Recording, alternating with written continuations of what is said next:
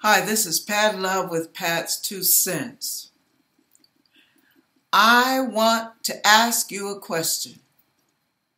You know people who say things like, I don't like that. Or I don't want to eat that. I can tell that's nasty. But they've never tasted it, have they? Doesn't that drive you crazy when people do that? You can lay a beautiful feast out. I mean, it can be a spread. And everybody salivating, just waiting to chow down on that bad boy. And you got one little party pooper who's sitting there looking at the food saying, oh no, I don't eat that. Well, why don't you eat it? Well, I've never tasted it and I don't like the way it looks. Why don't you give it a smell, a little sniff, and then take a little fork and give it a little taste?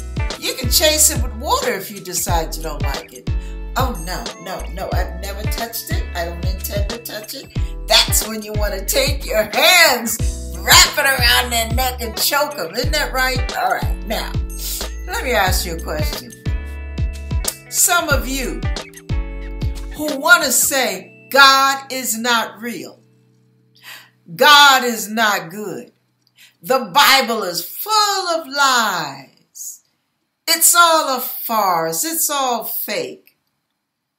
Some of you even stretch far enough to say the devil is wonderful.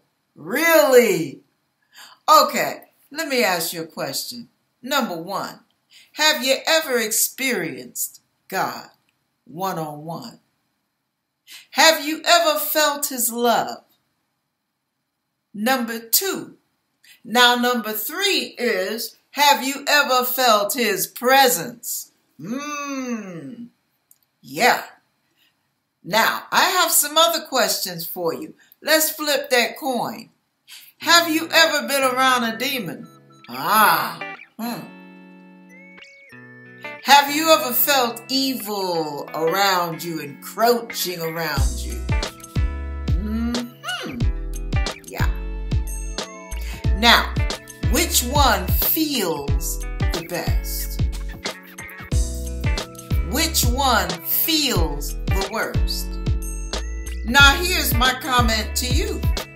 If you have never experienced either or, if you have never experienced God or the devil, his love or demons, good or evil, how can you sit there and say what's what and who's who? You can't.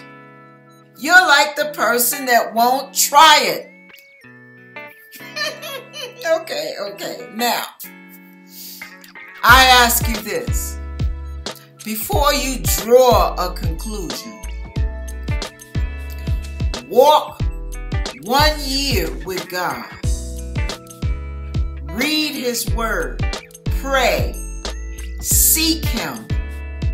Invite Jesus into your heart. Ask him to forgive you for sin and then turn from your wicked ways and see which experience feels the most refreshing. The life you left behind you or the new life you're embarking on with God. Because you will never know if you never go. Try it.